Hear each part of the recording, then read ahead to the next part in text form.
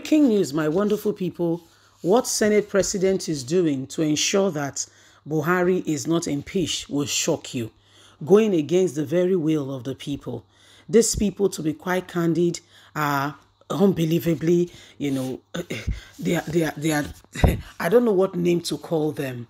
Yes, now speaking, Lawa is sitting on over 12 letters of APC senators who wants to leave APC and join the opposition party.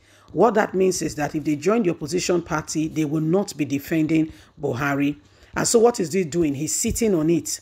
He's ensuring that he does not make the formal announcement because, when you resign at work and all that, there is a procedure, okay, on how things should go. And so this is what he's doing to avoid Buhari's impeachment, to ensure that, Buhari is not sent away and, does not have enough backing.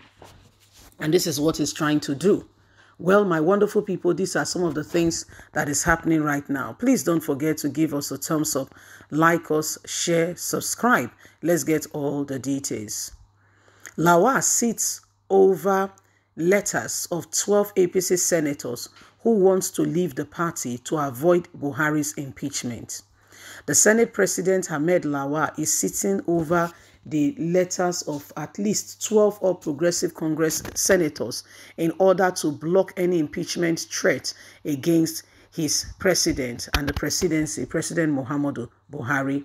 Already, the numerical strength of APC in the Reds chamber has reduced from 64 to 62 in the upper chamber. For the People Democratic Party, the numerical strength has risen from 39 to 41, while the new Nigerian People's Party has 2, with Young Progressive Party and All Progressive Grand Alliance with 1 each. Adding to this will make Buhari have a loss. If the letters of the 12 APC senators are read on the floor, the numerical strength of the ruling party will be reduced to 50.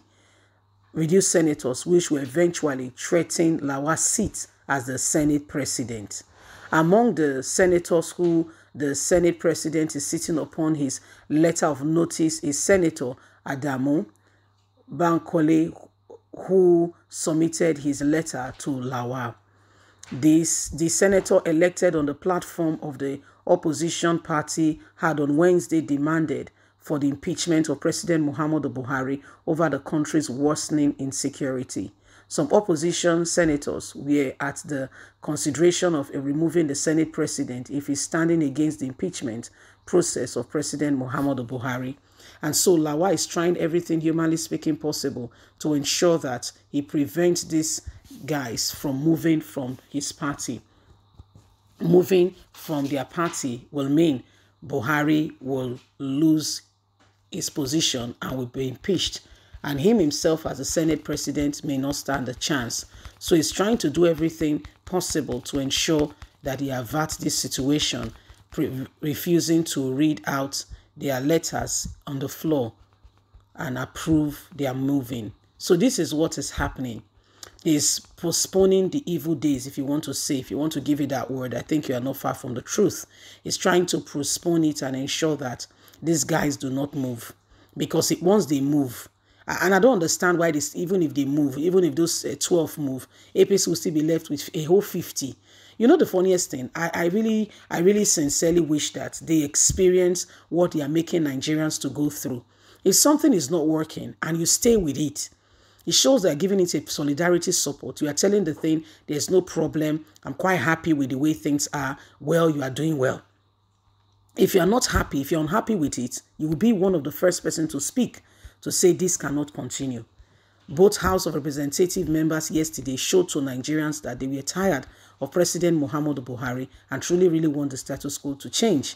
They came up to give Buhari the same ultimatum that, the Senate has already given Buhari. Everybody knows that this is wrong, but yet those that are in Buhari's government are trying their hardest best possible to make it look like all is going well. You and I know, not anybody trying to castigate President Muhammadu Buhari, that this man has failed in no small way. Why are we quiet in the face of all that is happening? Why are we pretending? Why? Why do we allow more people to be kidnapped, more people to be killed because we are carrying solidarity on the wrong path? This man has destroyed the nation in no small way, yet nobody is speaking out to say enough. Enough is enough. Terrible things are happening, and yet everybody is quiet, pretending. Excuse me. This devastation has got to come to an end. So truly, sincerely speaking, Nigeria can move forward. The days upon us are the days where Nigerians must rise up to the occasion and refuse this oppression of darkness being instigated and pushed at us. The time to advance and to make real progress is now. For if we fail to take the bull by the horn, when you fail to leave the stage, when your ovation is loudest, I tell you sincerely speaking, you have missed a very crucial time for you to have any form of relevance and remembrance of what you have done. You leave when the ovation is loudest, not when all things are falling apart. Buhari's administration has destroyed the nation in no small way. Yet we are all sitting down and pretending that all is going well. Why do we do that? Who exactly are we deceiving? Don't we know the right things to do? Don't we know what is right from wrong? Why are we staying on the path of injustice, of lies, and propagating it, carrying it on as if all is well? There is time for everything, the English adage says. But are we really maximizing that opportunity? Are we really maximizing it to ensure that we do that which it's right? So these are the things that are happening. These are some of the things that we are experiencing as a people and as a nation. And the time to advance is now, so that at the end of the day, every one of us can truly say we have a nation that we are proud of. For if we fail to take the right decision when we should, then we have no one to blame but ourselves. Okay, we have no one to blame but ourselves. And so that right decision we need to take is now. It's not a question of when, it's now. There is no when about it, it's now. The rising up for every one of you, you and I, it's now. That's the only way we can truly make a headway. If we keep, deceiving ourselves, it will be on us. It will be on us that we have not done what we should do.